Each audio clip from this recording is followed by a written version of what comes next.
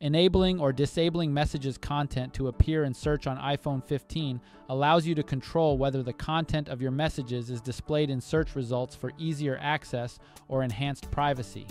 Here's how it's done. First, return to the home screen by swiping up from the bottom of the screen. From the home screen, tap on the Settings icon. In the Settings menu, scroll down and tap on Messages.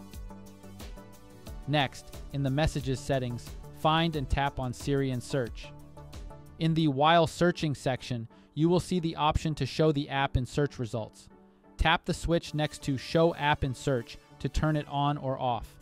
If you turn it off, the Messages app will not appear in your search results. You can also control whether the content of your messages appears in search results. When this option is turned on, the content of your messages will be displayed in search results. If you turn it off, message content will not be available in search results. That's how you manage what your Messages app displays in search results. Finally, swipe up to return to the home screen. Thank you for following this guide. If you found it helpful, please like and subscribe for more tutorials.